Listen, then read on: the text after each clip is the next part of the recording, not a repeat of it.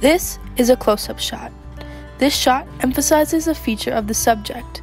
The whole frame depicts a zoomed-in feature. This photo is an extreme close-up shot.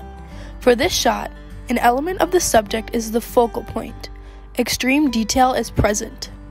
Here, another part of the subject, besides the face, is captured in detail. Hands are often a great example of a cut-in shot. Depicted here is an over-the-shoulder shot. This shot is taken behind a person towards the subject. In this picture, the subject of the photo is the mountains. This shot is called a cowboy shot. The subject of this image is cut off just above the knee. For this image specifically, the subject is placed off-center to capture the environment behind her. This image is called an extreme wide shot. Here, a subject is not visible and the environment is used as an establishing shot to highlight where an action is taking place.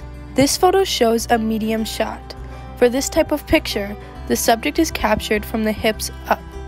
This shot is used to show the subject in greater detail than a full body image. Our final shot is called a point of view shot. This image is taken from the subject's perspective. The image shown was taken from my point of view as I was working on this project selecting images.